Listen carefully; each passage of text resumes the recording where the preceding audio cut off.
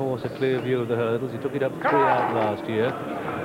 On their way, an Upgrade a little bit slow to go, and Blowing Wind slow to go, and Theatre World sits out the back he normally does. The pace is on. They're at the first of 8 flights in the Smurfit Champion hurdle, and on the inside it's Grey Shot, Midnight Legend out wide, City Hall and Nomadic as they make this giant stride towards flight 2. Upgrade's got going. Istabraq is sitting wide on the course for a share of the lead, about a length and a half off that pace from this Hawkeye view. Come down towards flight number 2 then. City Hall, Midnight Legend, Grey Shot, Istabraq, and now Upgrade out wide, a wave of 4. French Holly is shadowing Istabraq. They're going 1 and 2 already into a midfield position. Then Nomadic. Then we got Zavarabad, Bellator the inside. Lady Cricket's out wide. Tweecher follows. They jump the second. Doesn't he jump well? But Istabraq, a champion hurdler. A champion hurdler. He makes the turn past the stands though, down at about a sharing 6. And it's Grey Shot, Midnight Legend and City Hall 1, 2 and 3. The giant French Holly through for 4. Nomadic and Istabraq and Zafarabad and Upgrade and Lady Cricket and Bellator. And Blowing Wind and T-Chef, and then Theatre World and Mr. Morose is the order as they go past us and out into the country in the Smurfit Champion hurdle. And Istabraq is down in 6th spot and on the wide outside of a wave of 3 or 4 for the minor places. Down the back straight they go. Grey Shot on the inside of Midnight Legend, City Hall in the red headgear, followed by French Holly out wide. Then there's a break to Nomadic and Istabraq, and then back to Zavarabad on the inside as they jump flight number 3. Big jump by Istabraq there. Mr. Morose is towards the rear at the moment with Theatre World, and Upgrade is already under pressure, and Blowing Wind is also among the back numbers as well. On towards the middle one in the back straight, and it's Midnight Legend in the striped jacket with City Hall, then French Holly. Grey Shot headed now back in 4th place from Nomadic and then Istabraq. Lady Cricket towards the outside, making a bit of headway then from Bellator as they jump the next. Zafarabad on the inside, followed by Tuchev, Blowing Wind, Upgrade. Mr. Morose towards the back still with Theatre World. Beginning to climb on the far side, and it's still City Hall and Midnight Legend. They go head and head with French Holly. Andrew Thornton just niggling the big horse away in 3rd place. Istabraq going closer now with Lady Cricket on his outside. They jump the flight of hurdles at the top of the hill. Number 5, the leader City Hall made a mistake. Zafarabad was down there, but they're bunching up front. City Hall from Midnight Legend on the inside. French Holly, Istabraq in about 4th or 5th then, and these are followed on the inner by Nomadic and Lady Cricket, and then back to Tuchev and Grey Shot who's backpedaling. They're at the top of the hill then. City Hall, French Holly. Istabraq is close on the outside though. Charlie Swan in the white cap took it up 3 from home. Despite that stumble at the top of the hill, is getting closer to the action, but in the dark blue French Holly with the red headgear. City Hall running a marvellous race, and then Istabraq on the outside. Nomadic, one of the outsiders, through on the inner, and Istabraq now is closing on French Holly, but Nomadic and City Hall are playing big run-ins from the back. Bellator with a run, then Tweecher, then Midnight Legend, so they come down towards the second last, and it's the head-to-head we wanted. On the right of the dark blue French Holly, white cap Istabraq. There'll be nothing to choose between them as they take the second last, but only half a length down was Bellator in 3rd place and trying to close. But now Istabraq under Charlie Swan go on in the Smurfit Champion hurdle, and it's a colossal roar from the crowds as the Irish champion, who's run 16 times and has won 14, this is his 17th race. Will it be his 15th win at the last? It's an annihilation for Istabraq. He's 8 clear from French Holiday and Nomadic, and then Theatre World is plodding on up the hill. But Istabraq is a true champion, the epitome of a champion, bravely coming up the hill. Theatre World comes through for a second. Istabraq is the winner of the Smurfit Champion hurdle. Theatre World second, French Holly 3rd. Mr. Morose runs through for 4, Nomadic, Feature, and then Bellator and City Hall and Lady Cricket, a Midnight Legend, and then we have Grey Shot and then Upgrade, who was last of all. And so triple champions have been Persian War, Sir Ken, see you then, and Hatton Grace. Istabraq has come to the Cheltenham Festival meeting now on 3 occasions, and he's won all 3 times.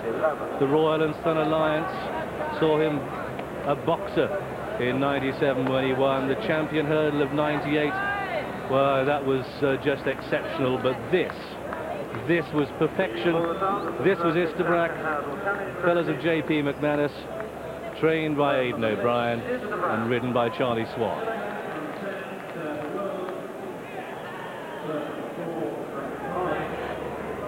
Charlie Swan, what a horse. Have you ever ridden better? Oh, he's a real Amazing. I mean, is this even better than last year? Yeah, ground is probably a little bit dead from. He'd like it maybe looser or a bit quicker. But he's brilliant. He did miss the last two a little bit, but he was brilliant. No, I was promised that in Ireland. Thank you. Have a great evening. Thank you. Thanks.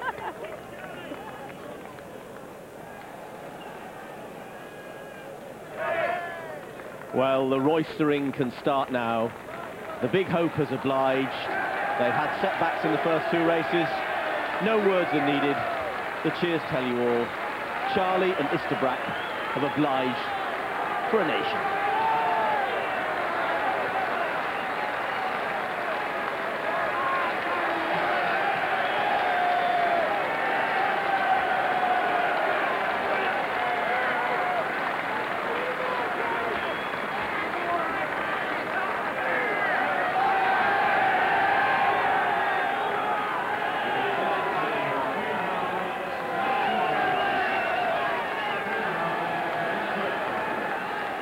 The course announcer going through the academic routine of the winning distances, 3.5 and 2.5, and his stable companion, Theatre World, ran on so bravely to finish second. But this is the one that so many of the Irish followers pinned their hopes on.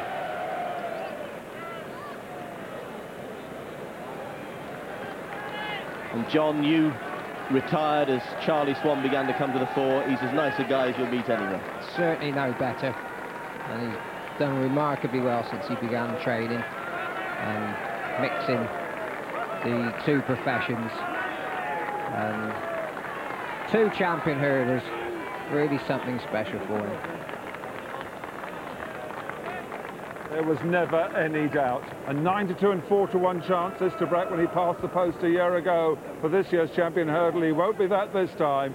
Back to 9-4 on. The very best price I saw on the track was they asked for 15-8 on, and beats Theatre World at 16-1. The first and second last year. This is only the second time that the first and second have repeated in champion hurdles. In 78 and 9, Monksfield beat Sea Pigeon both times. That is a record as well. The third horse with French Holly, each way bad for the bookmakers, sent off at 11-2. Well, it wasn't as smooth as it was last year, as Charlie said. Probably the fact that the ground was a bit sticky. He missed one hurdle out down the far side, coming down to the front to the second last, just tracking French Holly, gets in close, but he helps Charlie. Just have a look where Mr. Morose comes from. Well done to Nigel Twiston-Davies, picked up £10,000 for fourth place, but he begins to just pull away at this point. Last year, he absolutely pulverised him from this point. Today, you just felt like he was staying on. Gets in close, but going well enough, still able to pop and get his front end up and over. And from then on, no need to worry. It was always going to be a victory. Even if it wasn't quite as sensational as last year, it still counts just the same.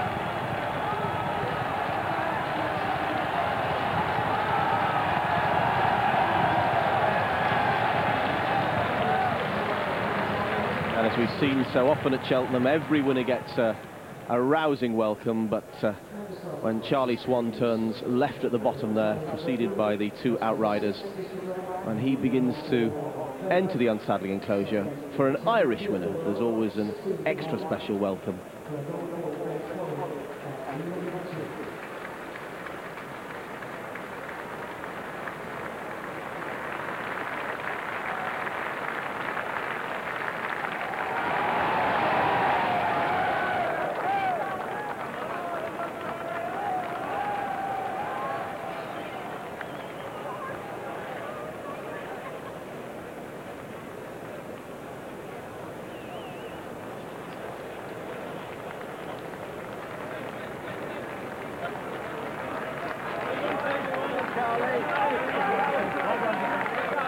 Well, a real band of enthusiastic Irishmen just beginning to come round.